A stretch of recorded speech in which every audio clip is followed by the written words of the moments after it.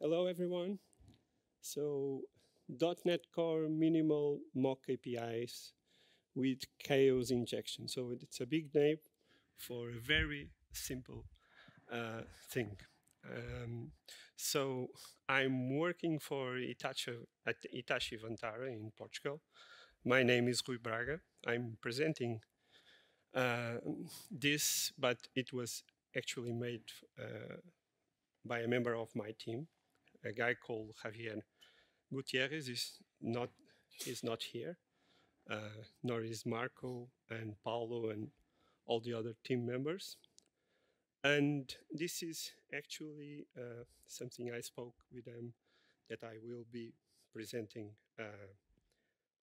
their work in a conference. So I'm actually doing that now. It's really good to be here again. I was here in 2019 volunteering for the conference. Then the pandemic hit.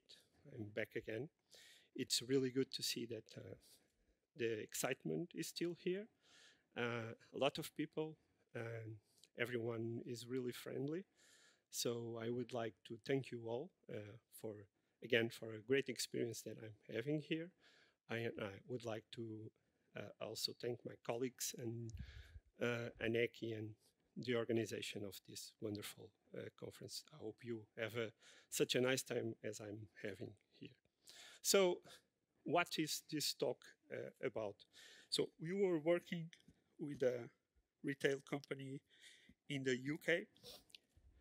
We had a distributed system.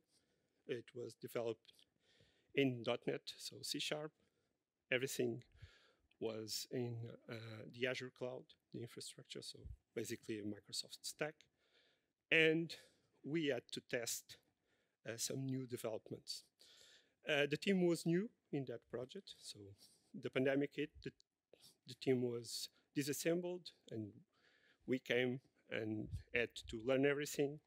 And one of the things that we found out is there were no test environments that were reliable.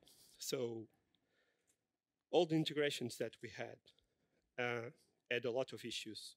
So one of the APIs, the one that allows us to send the emails, had a rate gate limit, and believe it or not, that rate gate limit was shared with production. So it would mean if I do a test in dev and I hit that rate limit, I would bring production down. We had other issues. We had to test latency. We didn't have a way to do that. And also, not all the environment had APIs to test with. So the integration with the customer engagement, we needed the barcodes. It was not there for dev. So we had to come up with a way to mock the APIs of third party easily and in a way that we could do performance testing and load testing. And that's exactly this journey that I will try to summarize. I only have 6 minutes more in the way that we solved all of these problems. So the use case I already spoke about, the importance of mock APIs, the .NET Core minimal API implementation, Azure API management that allow us to solve the rate gate problem, and the spicy stuff, the CMI, the chaos and fault injection tool. So the use case, external API services, there were three. Salesforce was always going down. It's another problem that we had in our environments. It was a distributed system. Sometimes we didn't know if the problem was ours or the third-party API. The mock API solved that problem for us as well. To simulate the marketing email campaigns with dynamic mock responses, that was another problem. Usually the mock APIs only have a static response, so we needed to generate responses. That's why we went for the minimal APIs using .NET that will allow us to develop and return dynamic responses. Also, the rate gate problem.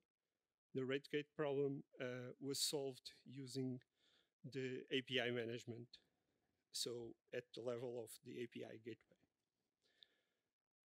Those two points, it's the Azure well-architected framework. So two of the pillars were being addressed by this strategy. So we needed it to be fast but reliable. We needed to control the throttling, so the rate gate, and we needed to make a performance test, be able to simulate external APIs failures and the latency of those APIs. Because if we add a load test, it will be too quick because the mock API will respond more quickly than the real API. So another importance of the minimal API, it allows us to develop APIs really fast. So with 3 lines of code, you have an endpoint ready. You just need to configure some things. So if you need to do a POC, it's actually a really good use case for the minimal APIs. So all the other points I think I already mentioned. I only have 3 minutes. So why minimal APIs? So there is this cartoon. I don't know if you guys saw it. This was one of the reasons. If you haven't checked minimal APIs, please do. It's actually a good idea, for at least for some use cases, of course. So this is those 3 lines of code. It's basically what you need to make your API work in .NET Core using minimal APIs. It's as simple as that.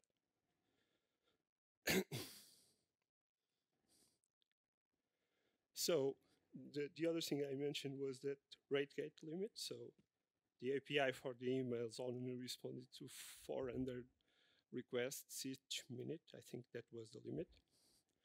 So what we did, we set up this limit, this rate gate limit, in the API gateway for the mock API. So if we hit that limit when we were calling in our test, it will basically send the same response as in production. So this way we can test that use case. Now, the CME chaos and fault injection tool. So another thing that was asked to our team, one of the other pillars of the Azure architecture framework, was to simulate faults in the system. CME is a framework. It's a NuGet that you can install easily in your project. It's actually part of the poly.NET, which is a very known library to put in your APIs if you're doing some requests and implement the retry, the circuit breaker patterns. But it also has the monkey policy configuration available. So you can easily use and put some policies that will simulate the chaos in your system. So they will fail and you don't know where exactly it will fail, but it will allow you to test those scenarios. And the beauty of this is that it's also really easily to implement. So it's actually those lines of code, and this is the app settings JSON.